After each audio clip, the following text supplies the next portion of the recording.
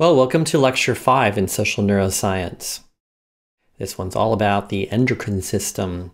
And the endocrine system is talked about mostly in Chapter 4 of Sapolsky's Behave book, and you can also find some supplementary information that he provides in Appendix 2. So I'm going to give you an overview of the endocrine system and try to introduce some key hormones that we care a lot about in social neuroscience, but believe me, we care a lot about the endocrine system just generally, and there are many hormones that we could have focused on. So in this lecture, I'm going to talk about, just first of all, an introduction to how cells communicate with one another, just to give us some context about where the endocrine system does its job. We're going to talk about what hormones do. Then we'll make a distinction between peptide and steroid hormones. We'll talk about how the brain controls hormones and production and where they get passed around. We'll also talk about how hormones can influence the brain. And finally, I'll introduce those 3 key hormones that you should know for this course. All right, so as an introduction, let's talk about 4 ways that cells talk to each other. Now, what I mean by this are cells anywhere in the body, not just neurons. So how do cells in the body generally talk to each other? And what we can do is we can break this down into the type of communication. That's one of the 4 ways. I'll give you a brief description, and then notice how these 4 ways of how cells talk to one another differ in their range, their speed, and their specificity. So one way that cells can contact each other is just through direct contact. That is, in different types of development, for example, cells can physically touch each other. And when they touch each other, they can basically have their membranes touching, and it's short range. It's fast. One cell can influence the next one. So this is very much like a one-to-one transmission of information between one cell to another. This is analogous to like passing a note to a neighbor.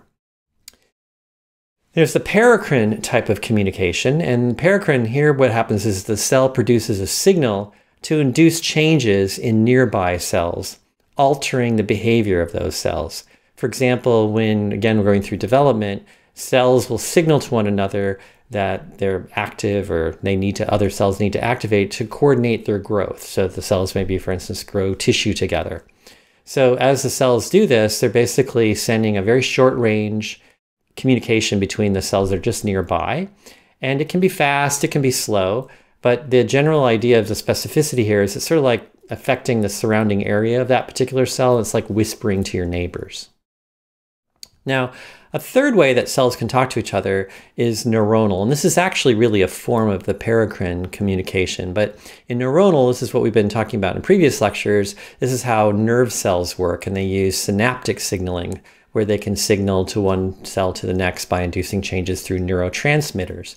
And this can be quite long range, right? You can have axons that go up and down the spinal cord, for example. And so there's a lot of long range and short range transmission here. It's fast, so we've talked a lot about how fast action potentials can move down the axon. And it's highly specific because the neurotransmitters there at the terminal buttons are possibly affecting only certain neurons that are right nearby that have the receptors for those neurotransmitters. So this is sort of like sending a text to a friend. So you very specifically, quickly want to send a text to somebody else. This is how you would do it. And then finally, there's the endocrine way to have cells talk to one another. And basically the way this is done is with hormones being released into the bloodstream in a very diffuse fashion that goes throughout the entire body. This can be long range, of course, because the blood's going to go everywhere. And so that means that the hormones that are following along into the bloodstream get passed all over the body. This is a very slow way of communicating between cells. It is widespread, so it's not really specific. So it's like sending an email to a group of people, okay? So those are our 4 types of communication. And of course, what this lecture is focusing on is this 4th way of communicating. Why in the world do we have hormones that do this? Like, why do they pass their communication throughout the bloodstream in this very slow fashion relative to, for instance, the neuronal ways of communicating? So what do hormones do when they pass on their signals to another cell?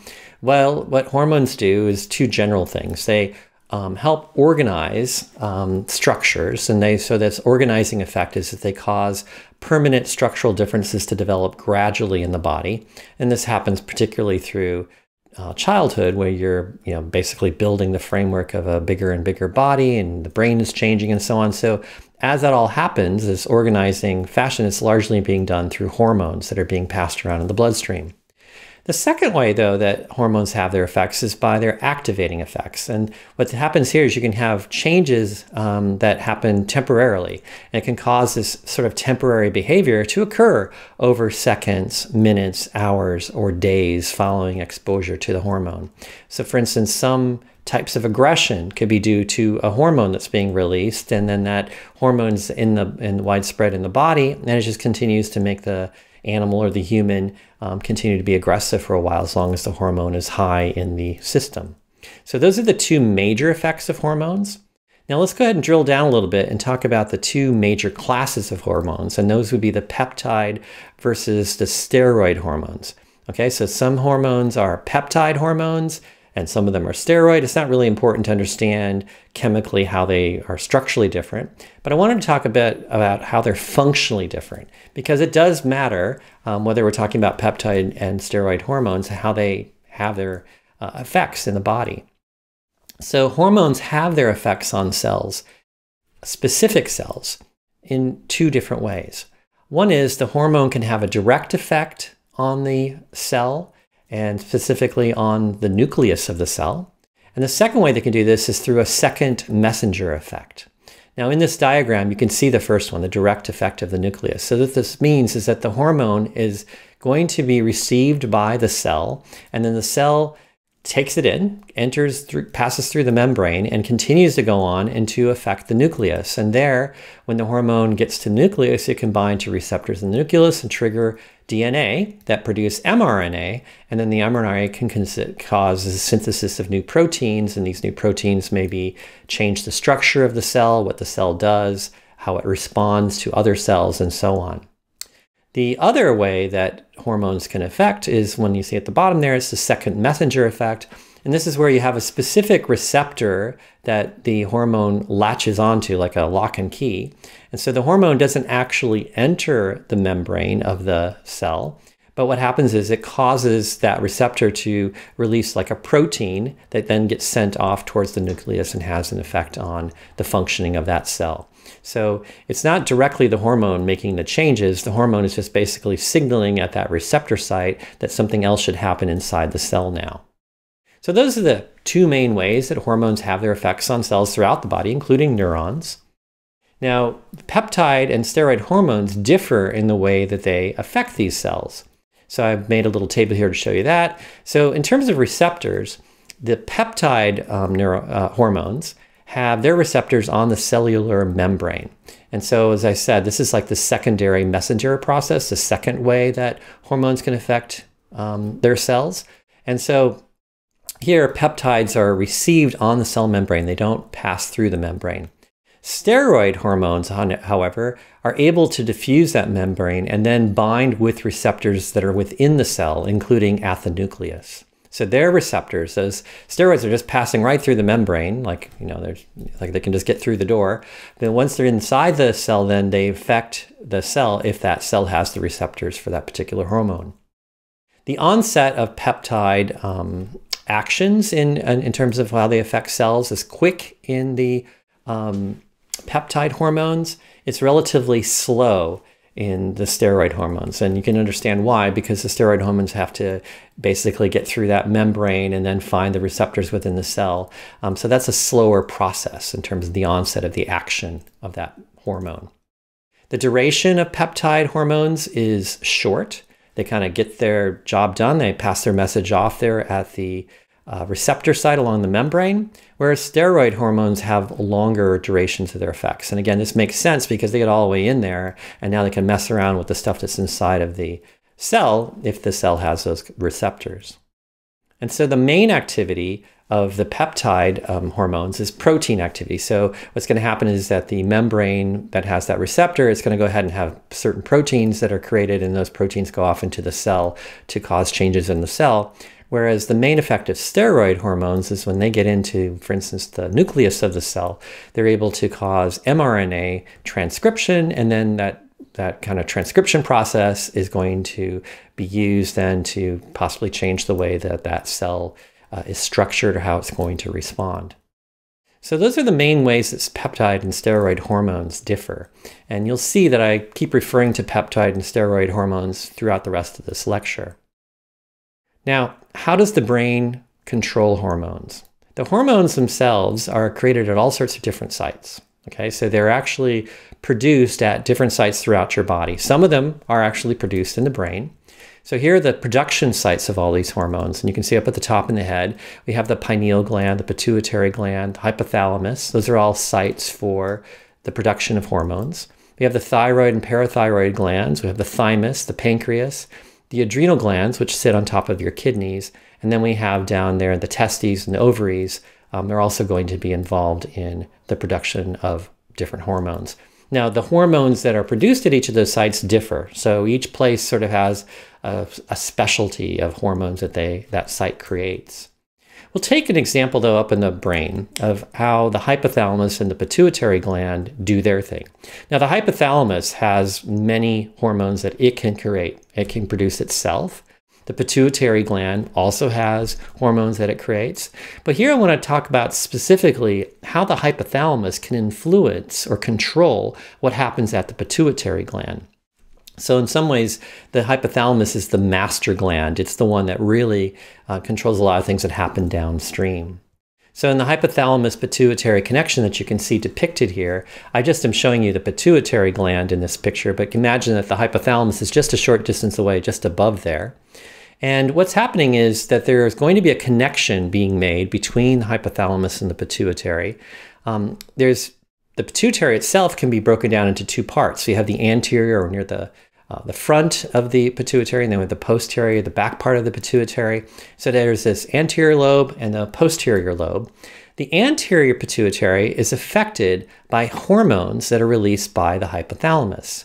So interestingly, even though the hypothalamus is close by, the anterior pituitary, it just has receptors that are waiting for certain hormones that come from the hypothalamus to bind there and then cause their changes. Over on the other side, though, the posterior part, you can see it's affected by nerves and neurotransmitters that are released by the hypothalamus. So the posterior lobe of the pituitary is being controlled by the hypothalamus through nervous action, through nerves. So nerves are going to come down and have neurotransmitters, and the neurotransmitters are going to be released there at the cells of the posterior lobe of the pituitary.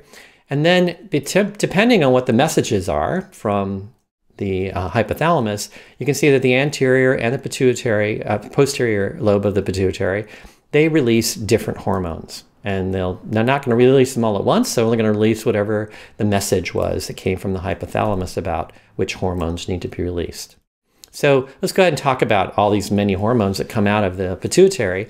So in the anterior pituitary, there's several there, but I'm just going to focus on three. We have ACTH. ACTH is important because what happens there is that the hypothalamus is again going to release a hormone called CRH to the bloodstream, and then when the blood happens to have some CRH in it, the anterior lobe has receptor cells there, and it's going to cause ACTH to be released. So in itself, it was activated by a hormone in the hypothalamus.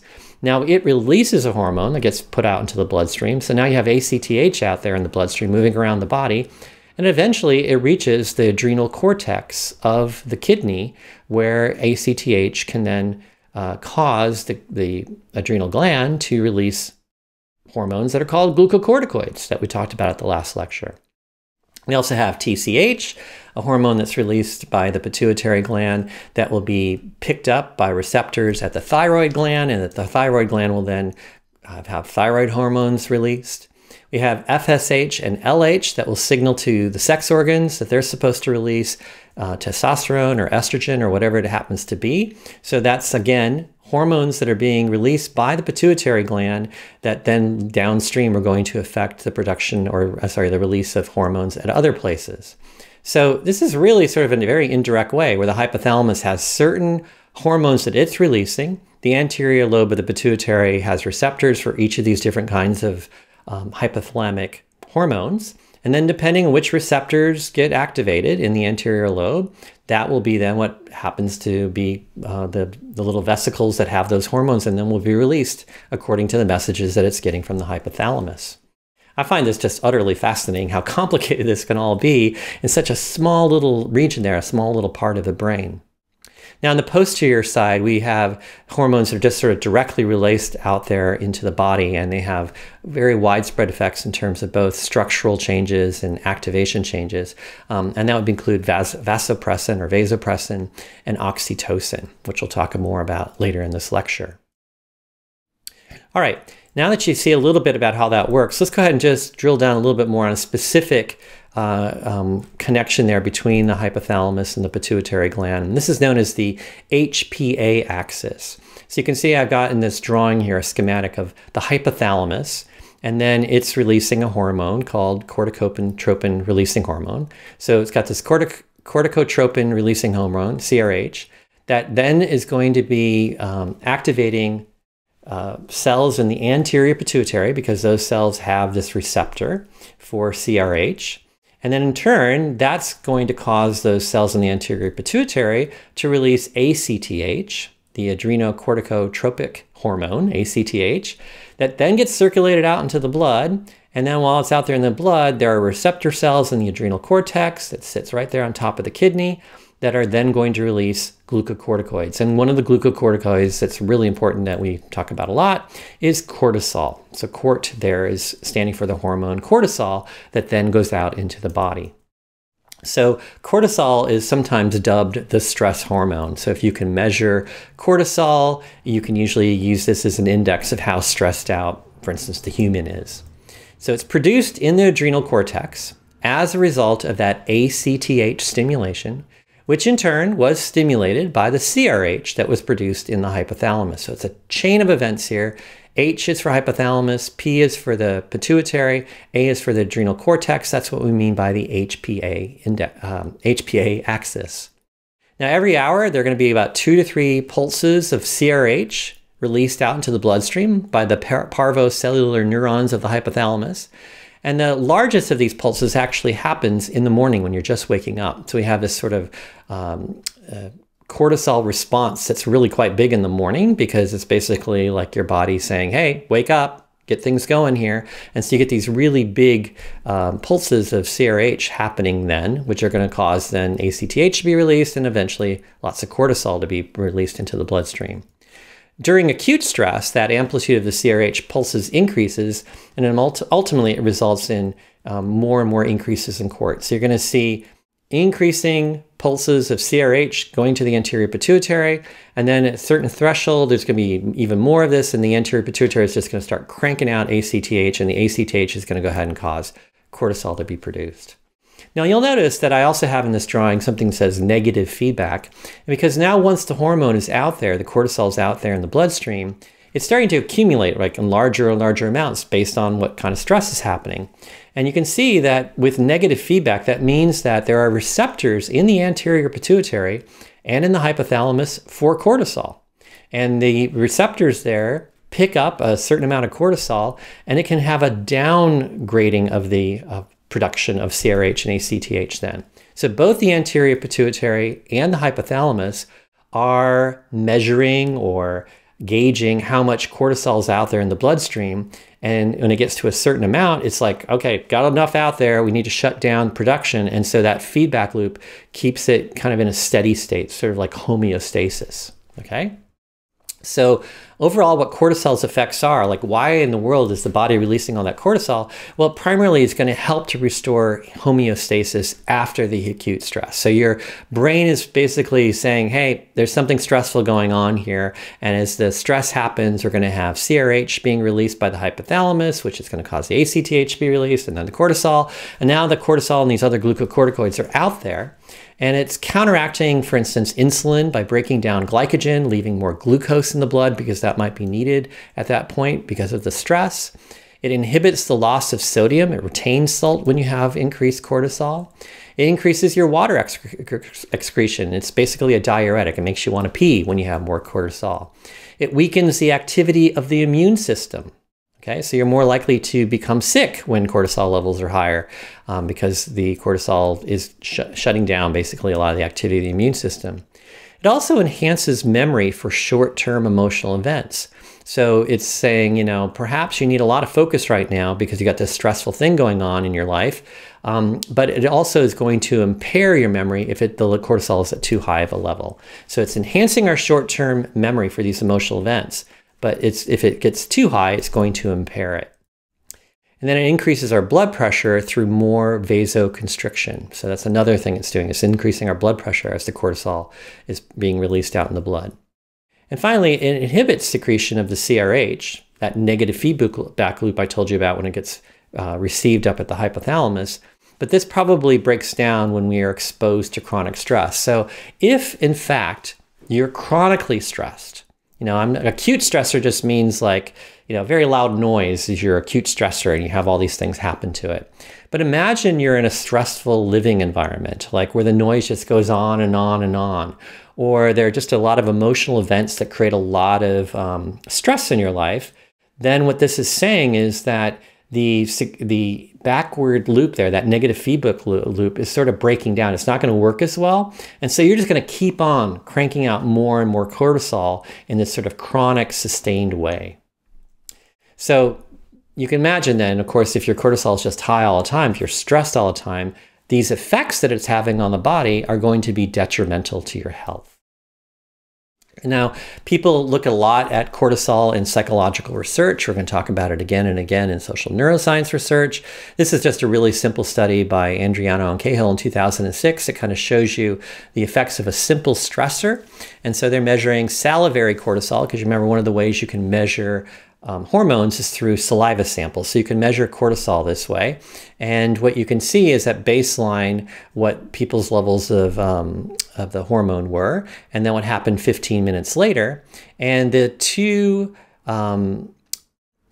solid lines in this diagram show us what happens when the participant stuck their fist inside of an ice bucket. So there's a bucket of ice that's really, really cold. It's sort of painful to keep it in there. As the minutes pass and your fist is in there, it gets more and more stressful because it hurts to have your fist in there. And what people do is when they do this as research, they just say to the participant, please keep it in there as long as you can. And when it gets too bad, you can just pull your hand out. So that's what we mean by the cold pressor treatment here. But anyway, you can see that what's happening is they have a ice condition, and then they also have a warm bucket of water condition.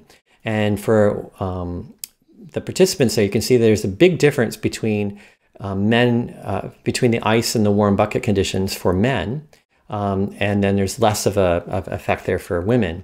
And on the idea on the right is they're actually showing how this affects memory. And so you remember I told you about how memory can be affected by your cortisol levels. And this particular study was trying to show how these short-term changes in cortisol may be affected by gender or sex of the participant. And so you can see here there's an interaction between whether you're male or female and how much you can recall during this short, stressful experience.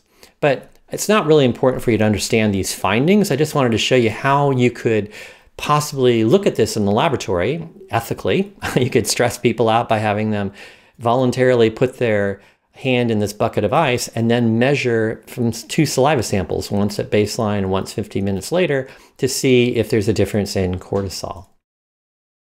Now, I just want to finish talking about cortisol a little bit here by talking about some long-term states or conditions that are correlated with very, very big HPA axis changes. So if you wanted to investigate sort of like the health effects of cortisol and stress, one of the things that we'd see is that any of these particular situations or states that have happened to a person will result in increased HPA axis activity. So this means that the HPA is just pumping out cortisol there at the end and glucocorticoids over and over and over again. So these are people who have melancholic depression or anorexia, panic disorders, diabetes, obesity, even childhood sexual abuse. All of those states are correlated with now an adult who has high HPA axis activity.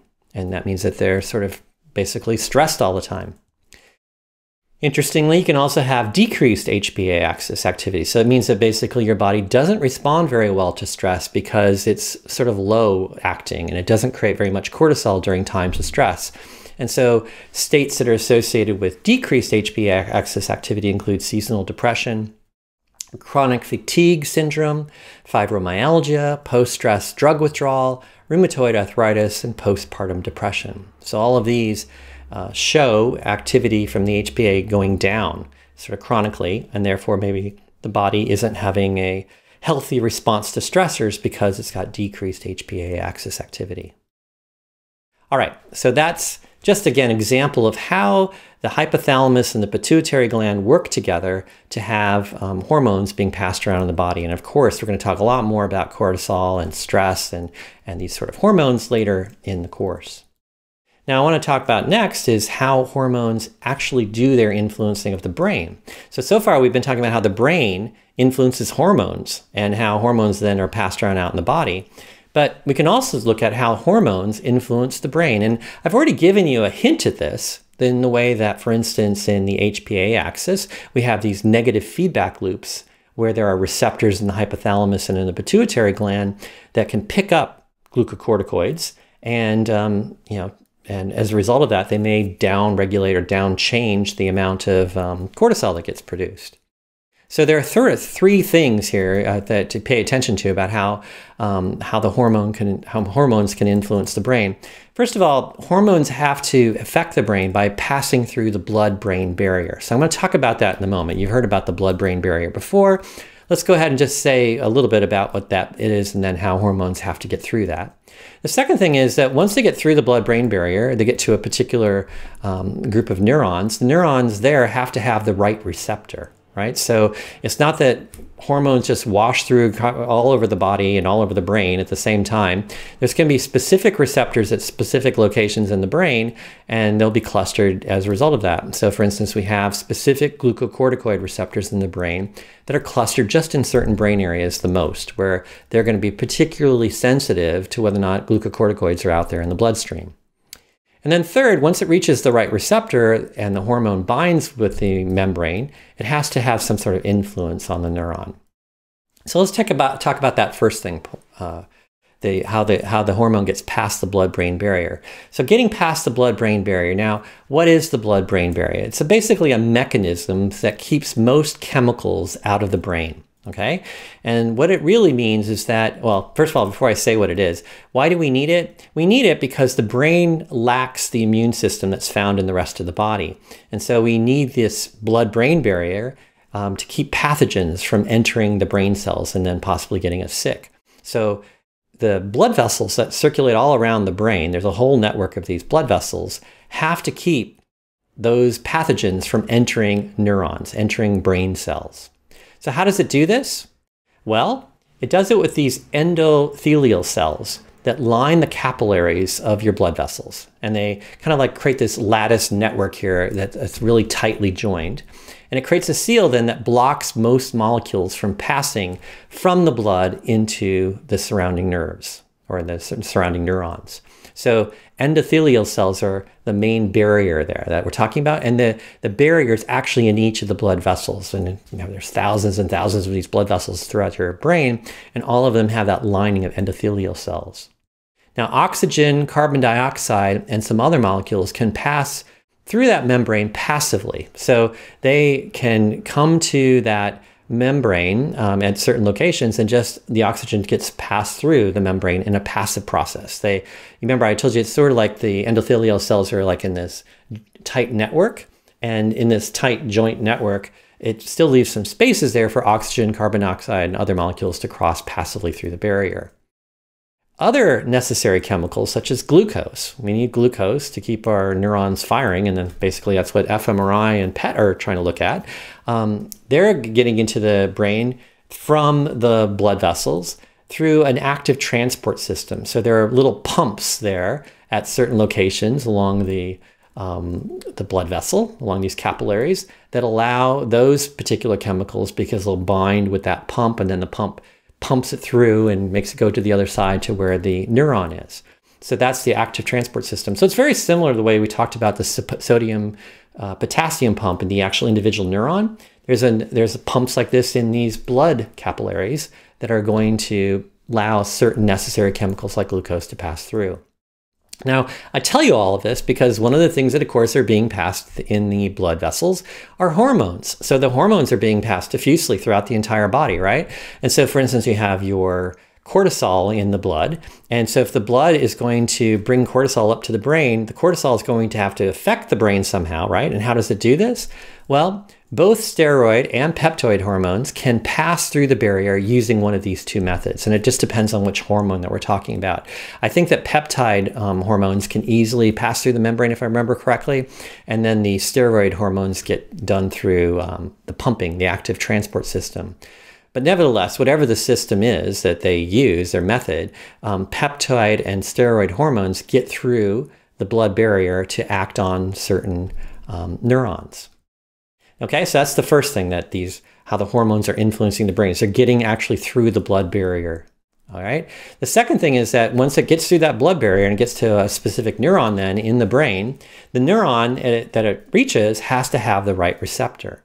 And for any given hormone, there's only a subset of neurons that have that right receptor for the hormone to bind with its membrane.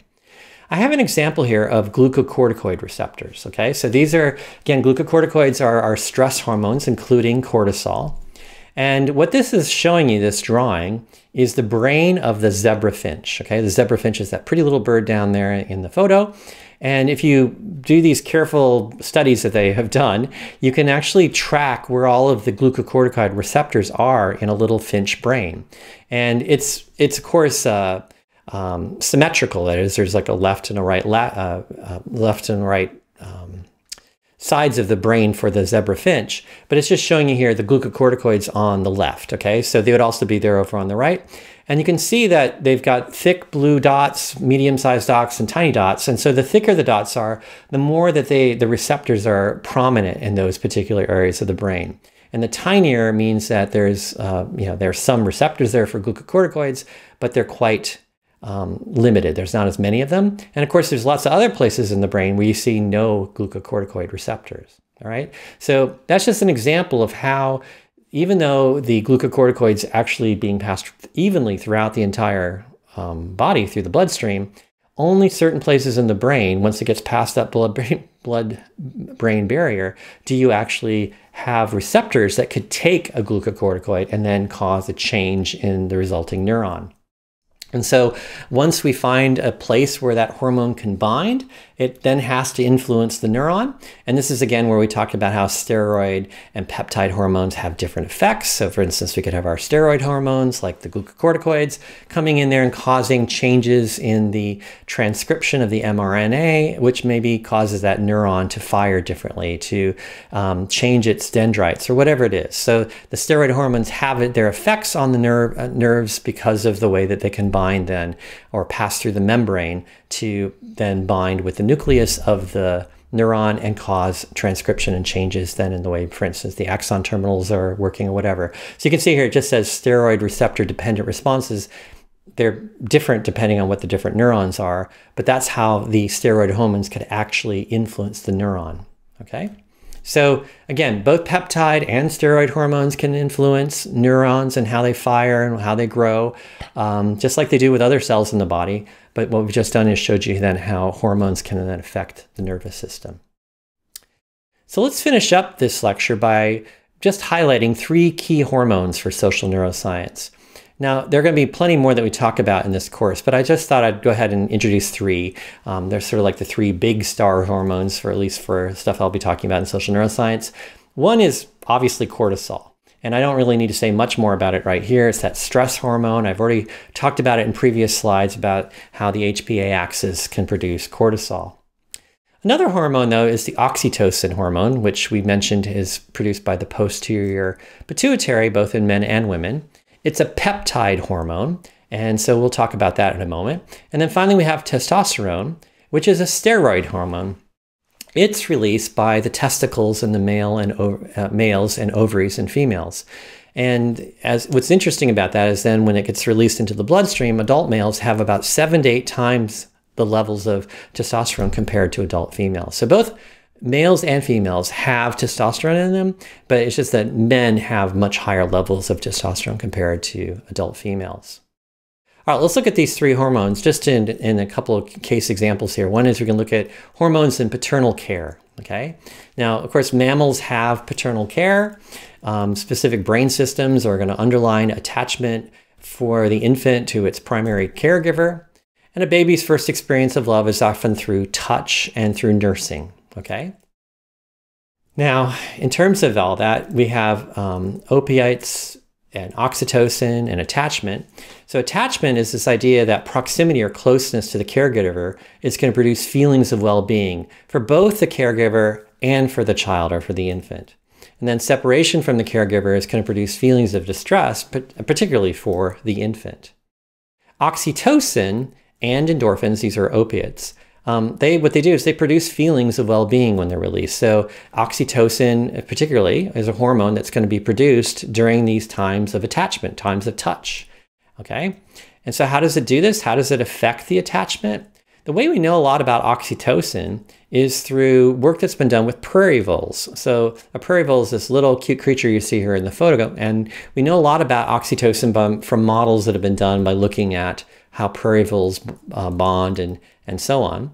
So oxytocin is a peptide that's synthesized in the hypothalamus, and it's released in the bloodstream by the posterior pituitary gland. And the receptors for the oxytocin are in the limbic system and the brainstem, as well as in the reproductive system. So remember, I told you how different hormones have different receptors throughout the body. Here we have some receptors for oxytocin that are actually there in the brain, in the limbic system and the brainstem, but also in parts of your body that are involved in reproduction are also going to have receptors for oxytocin. So oxytocin is being released during this early bonding period between a parent and its child. Now, oxytocin and attachment from the infant's point of view, what about how does the infant get influenced by oxytocin? Well, right at birth, the mother is secreting oxytocin into her breast milk. And in the first 2 weeks after birth, there's going to be an increase in oxytocin receptors in the newborn's brain. So again, the newborn has these receptors. The oxytocin is being produced by the mother and being passed to the infant through its milk, and then it's digested and passed into the bloodstream. And so now there's all this oxytocin starting to float around in there. And within those first 2 weeks, there are a bunch of new receptors in the brain of the newborn that can take those oxytocin hormones in. So what's interesting is that these receptors tend to disappear while the infant is weaned. So eventually when the infant is no longer breastfeeding, you're going to see, as it moves to that point, a decline in the oxytocin receptors. So some people have speculated that what's going on there is that the oxytocin is facilitating learning of the infant with its caregiver. That it's enhancing a conditioned response to not only the mom's smell, but also to other non-social stimuli that have to do with being cared for. And what happens, what you find is if you block the oxytocin, it decreases the capacity to learn this in other animals. So if there's some reason why oxytocin isn't going to be picked up by those receptors in the infant, you're going to see a decreased capacity for the infant to learn the mother's smell and all these other non-social stimuli that have to do with being cared for.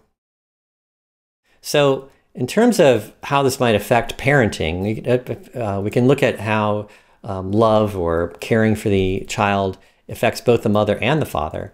Oxytocin primarily is facilitating maternal behavior. Other neuropeptides don't do this. So for instance, vasopressin doesn't actually facilitate maternal behavior. Estrogen is another hormone that's critical to making all of this happen. Estrogen induces gene expression in the oxytocin gene. Estrogen also regulates the number of oxytocin receptors, which occur in the same brain areas as estrogen receptors. So there's this whole connection between estrogen and oxytocin a lot in terms of that developing baby. And oxytocin itself in adults seems to have a motivating effect. So when we have oxytocin being released in our adult life, even though we don't have an infant around us, what we can see is oxytocin has these effects on adult behavior that causes us to be motivated, and perhaps it's what causes us to be drawn to other people, for instance. We'll talk more about that in later lectures. Now, again, mothers and fathers, humans are quite unique in their paternal care, and the fact that fathers do not usually undergo huge releases of hormones when the mother is giving birth, but they do still form attachment bonds to the infant. So the challenge here is that there's plenty of research to show that that increased level of testosterone that males have actually inhibits caregiving behavior when you look at this in rats. So both male and female rats that have increased testosterone are less likely to care for their infant. So here we got this father that has got all of this testosterone inside of him. How in the world is he going to be able to form an attachment bond to the infant? Well, interesting, one of the things that we do when we become a father, males, is that they start to decrease their testosterone then. And so there's lots of evidence that shows that fatherhood decreases testosterone in human males. So as the brain is picking up the fact that there's now a child to be responsible for, the brain is then also causing testosterone levels to drop, to not produce as much testosterone.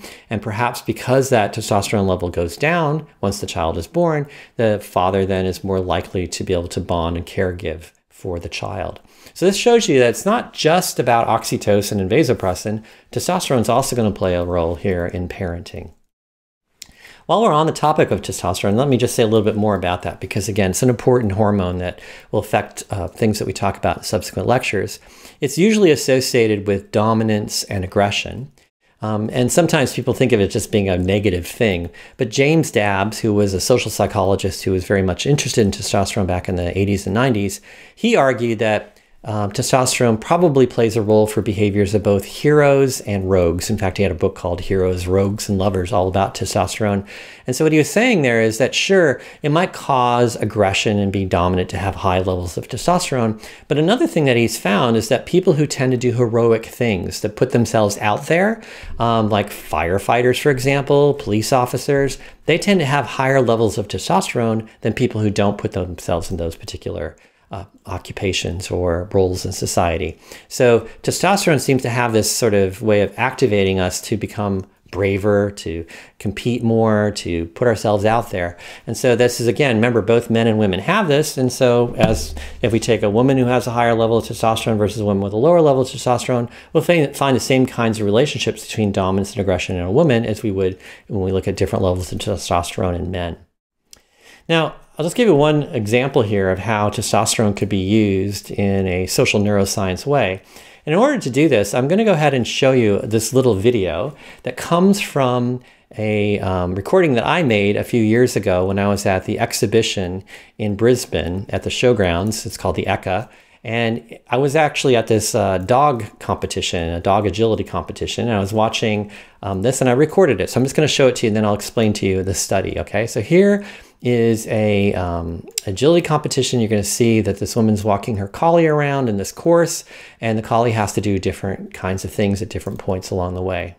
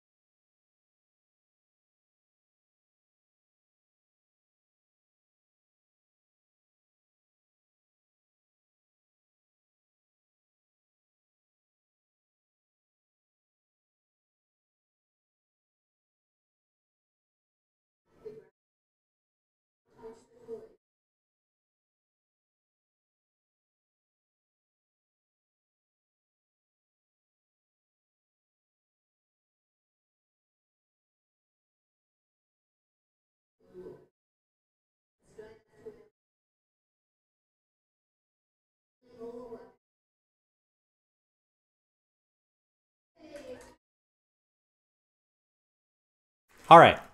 So in this study, they were actually studying the humans, not the dogs, okay? So in Maid et al. In 2008, they measured basal testosterone levels in men and women who are participating in these competitions as handlers, right? So like the woman that you saw there in the video.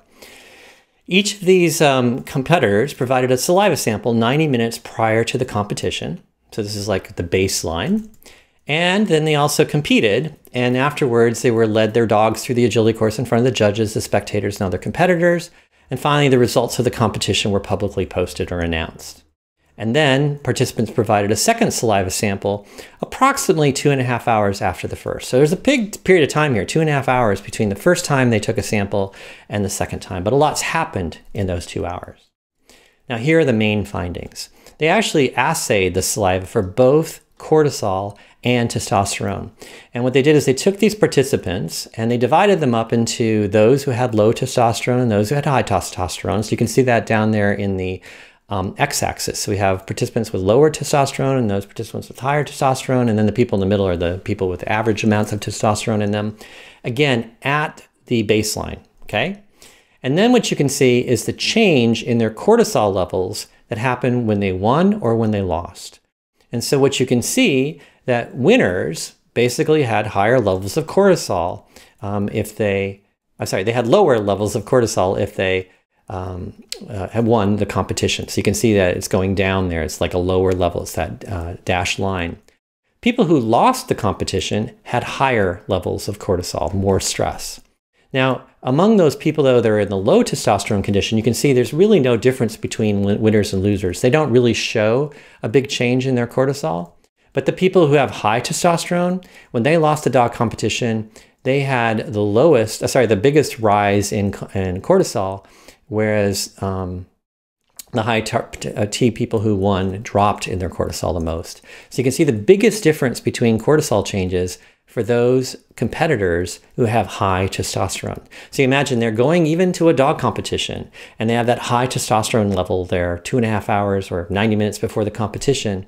That has a lot to do with how they respond then to winning and losing, how stressful they find it. Whereas again, low testosterone people showed no differences in their cortisol when they won or lost.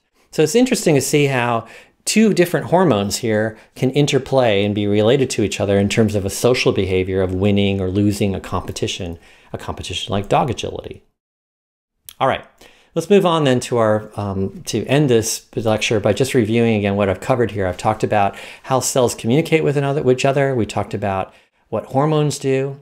We've talked about peptide versus steroid hormones, how the brain controls hormones, how the hormones influence the brain. There were 3 ways we talked about there.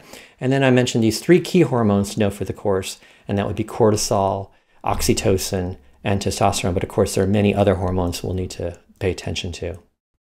So I thank you very much for listening and watching this lecture, and I'll see you next time.